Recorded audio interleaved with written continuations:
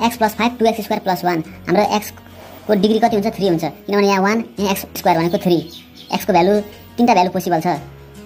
अब यहाँ 5 दिएको छ हामीलाई न्युमरेटरमा त्यो 5 को ठाउँमा हामी 1 + 1 + 3 यो लेख्दा पनि हुन्छ कि त 2 + 2 + 1 यो लेख्दा पनि हुन्छ भनेको तीनटा कुरा लेट गर्नुपर्छ a b र c यसरी लेट गर्नुपर्छ।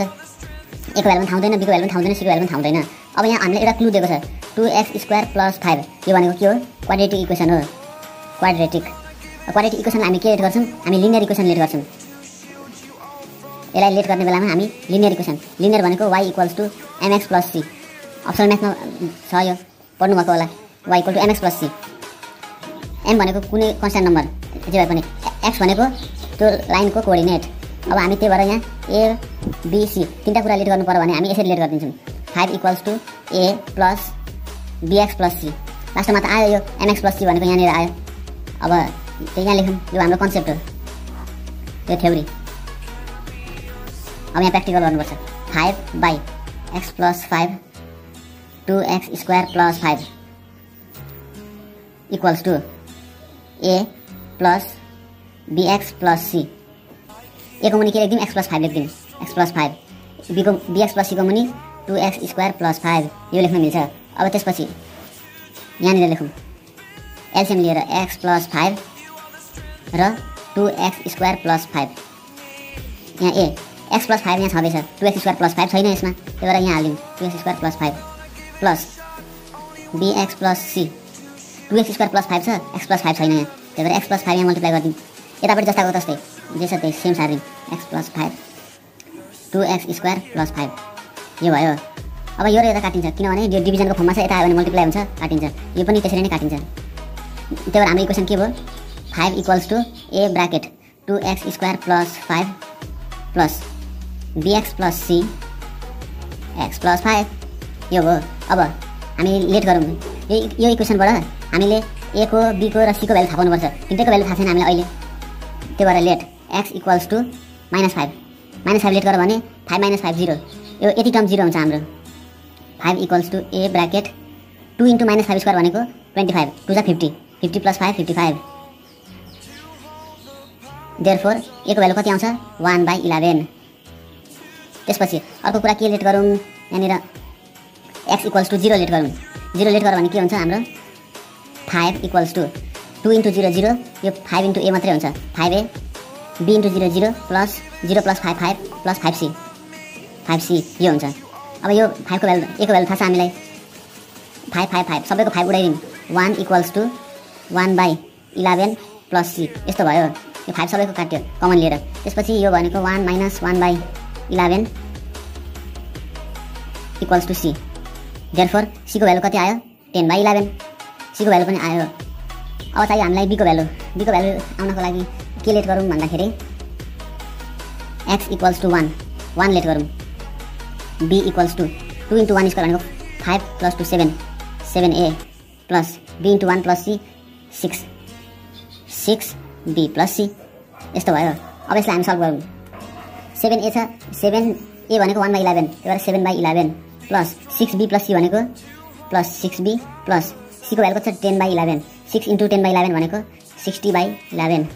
अब 5 - 7/11 - 60/11 = 6b यसलाई क्याल्कुलेटरले गरौँ। अब -12 12/11 = 6b 6 × 6 6 × 12 देयरफोर b को भ्यालु कति आयो -2/11 a को पनि आयो c को पनि आयो b को पनि आयो। अब इन्टिग्रेसन गरौँ now integration 5/x + 5 2x² + 5 = integration यो a भनेको 1/11 / x + 5 हामीले a को भ्यालु हालौँ 1/11 * dx।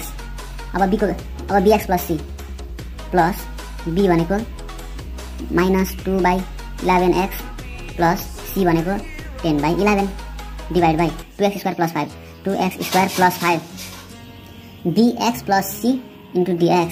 अब हामीले यसलाई सल्भ गर्ने हो यहाँनिर एकचोटि रफमा गरौँ -2/11x + 10/11 यहाँबाट 1/11 कमन लियो भने माइनस पनि लियौँ 2x - 10 डिभाइड बाई 2x² + 5। अब यसलाई -1/11 यहाँ लेखेर 2x - 10/2x² + 5 यस्तो लेख्न मिल्छ। यो लेख्दिउँ। त्यसपछि यसलाई यहाँनिर सल्भ गर्नुपर्छ। अहिलेको लागि चाहिँ यो लेखिराखौँ यसमा। 1/11 बाहिर निकाल्दिउँ। 1/11 integration dx divide by x + 5। अब यहाँबाट -1/11 integration 2x - 10 divide by 2x² + 5 2x² + 5 dot dx। अब हामीलाई यहाँ 5 चाहिएको छ। यहाँ 5 चाहिएको छैन रहेछ। इक्वल्स टु 1/11 इंटीग्रेशन यो फर्मुलामा लान मिल्छ 61 मै अहिले नलगौँ। -1/11 यसलाई छुट्याइदिउँ। अब integration 2x divide by 2x² + 5 into dx -1/11 integration 2x गयो र बाँकी रह्यो -10 divide by 2x² + 5 dot dx। यो बुझ्नुभयो हामीले। 2x यहाँ छुट्याएको -10 लाई यता छुट्याएको -1/11 ले दुईटैलाई मल्टिप्लाई गर्नुपर्छ। Equals to 1/11 integration dx divide by यसलाई त्यही छोडौँ -2x² + 5 यो हाम्रो फर्मुलामा जान्छ। कुन फर्मुला भन्दाखेरि नि 2x² + 5 हाम्रो fx भयो। त्यस पछाडि हाम्रो यसको f dash x यसको डेरिभेटिभ कति हुन्छ 2x² को डेरिभेटिभ 4x 5 को डेरिभेटिभ 0 हुँदैन। अब माथि न्युमरेटरमा हामीलाई 4x चाहियो। f dash x divide by fx यो छ भने इंटीग्रेशन गर्दाखेरि कति हुन्छ log fx हुन्छ हाम्रो फर्मुला। यो फर्मुला हामी युज गर्छौँ। त्यही भएर -1/11 यहाँ 2 थपौँ। यहाँ माथि पनि 2 × 2x divide by 2x² + 5 into dx minus यो माइनस प्लस भयो। यो 10 लाई बाहिर निकाल्दिउँ। 10/11 इंटीग्रेशन 1/ यहाँ 2x² + 5 छ। यसलाई के गर्दिउँ कम्प्लिटिङ स्क्वायर मेथड युज गरौँ। 2x² + 5 यसबाट कम्प्लिटिङ स्क्वायरको फर्मुला हाल्दा पनि हुन्छ कि त सिम्पल फर्मुला हाल्दा नै हुन्छ। 2x² प्लस यहाँ कमन लिएपछि बाँकी रह्यो 5/2 जुन भने एउटा फर्मुलामा लान पाए हुन्छ। 2 ब्राकेट x² प्लस यो भनेको √5/√2 को होल स्क्वायर। किन भन्दाखेरि स्क्वायर र रुट काटिन्छ अनि 5/2 जसाको जस्तै हुन्छ। अब हाम्रो यो फर्मुलामा जान आँटेको छ। अहिलेको लागि यहाँ यस्तै लेखिदिइराखौँ। 2 ब्राकेट x² प्लस √5/√2 को होल स्क्वायर इन्टु dx। यो बुझ्नुभयो बुझिहाल्नुभयो। त्यसपछि इक्वल्स टु यसलाई त्यही छोडिदिउँ dx x + 5 -1/22 यो भनेको 4x भनेको हाम्रो f dash x यो फर्मुला लगाइदिउँ। अब log fx भनेको 2x² + 5 प्लस 10/11 यो 2 यता बाहिर निकालेपछि 22 भयो। यहाँनिर पनि 10/22 इंटीग्रेशन माथि छ dx डिवाइड बाई तल के छ x² प्लस √5/√2 को होल स्क्वायर। अब सबैमा फर्मुला लगाइदिउँ। यो भनेको 1/11 log x + 5 यसको फर्मुला यो हो। यसको फर्मुला हो 1 यो यतिकै छोडिदिउँ यसलाई log 2x² + 5 प्लस 10/22। अब इंटीग्रेशन हटाएर ब्राकेट हालौँ। फर्मुला यो हाम्रो 1/a² + x² भनेको 1/a भनेको यो √5/√2 1/a tan इन्भर्स x/a ए भनेको √5/√2 प्लस c। अब यसलाई राम्ररी सिम्प्लिफाई गरौँ। अब यहाँ लेखौँ 1/11 log x + 5 -1/22 log 2x² + 5 plus 10/22 यो माथि गयो भने कति हुन्छ √2/√5 हुन्छ। tan inverse √2 x divide by √5 plus c। Answer यो हुनुपर्ने। अब यसलाई पनि के गर्न मिल्छ अझै 10 भनेको 5 × 2 त्यो भनेको 5 × सरी √5 × √5 × 2 हो 10 भनेको। अनि 22 भनेको कति हो 11 × 2 यो भनेको 11 × √2 × √2 हो। अब त्यही लेखेको छ यहाँनिर। त्यस्तो क्याल्कुलेसन क्याल्कुलेटरबाट गर्दा पनि हुने रहेछ।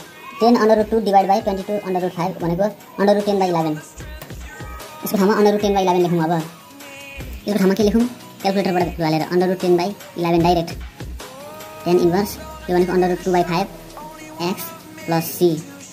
अब सबैबाट 1/11 कमन लिएपछि 1/11 bracket log x + 5 -1/2 log 2x² plus 5 plus under root 10 tan inverse 2/5 x plus c। हाम्रो एन्सर यो हुन्छ।